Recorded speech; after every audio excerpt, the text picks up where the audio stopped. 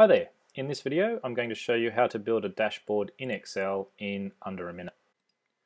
We've got a fairly standard Excel spreadsheet there. What we're going to do is insert pivot table to begin with. We're going to take the defaults, then we're going to bring date down and group it into years, months, quarters and days. But we don't need to see the days or the months, just the quarters and years. We're going to look at brand and profitability. We'll format that so it looks just a little bit better and insert some rows so we can put in a chart.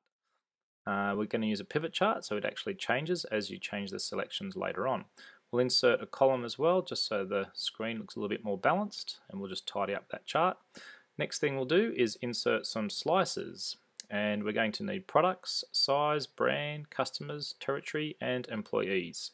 Now it's been over just half a minute and we're going to spend almost the rest of the minute just tidying up the screen a little bit. Only going to show that you can actually build a dashboard in under a minute using Excel. So they look a little bit tidier now. We're going to group the colors so customers and territories go together and all the product slices go together.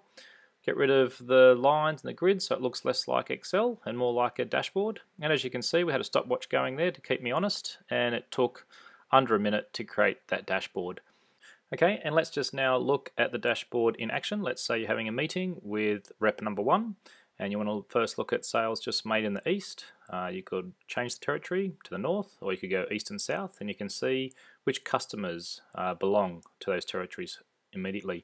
You could look at only large products, and you can see that they're selected there, and there are no brand Z large products.